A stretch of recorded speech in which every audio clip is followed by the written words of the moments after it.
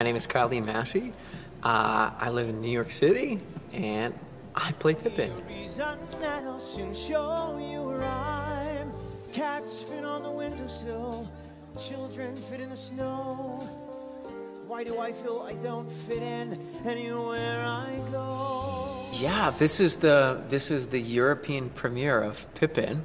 What I'm most proud about is that this show that's coming here is exactly the show that was in New York City. Most of the time when shows leave New York, they kind of get pared down, they get kind of cut down.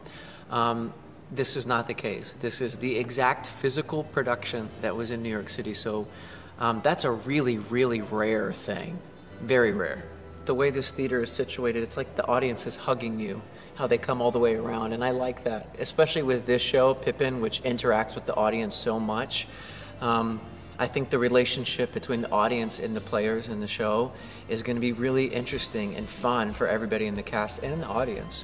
One of the underlying themes of Pippin is how far you will go to be great, what you will risk to be great. And really nothing tells that story better than circus, when people are literally risking their lives, doing dangerous feats to be entertaining.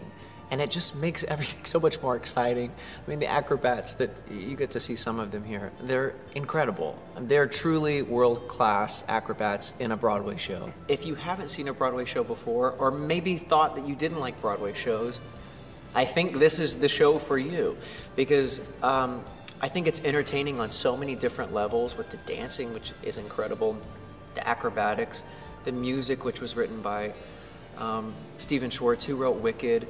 I think it's a real treat that it's coming here. Far away, you'll hear me singing softly to the dawn.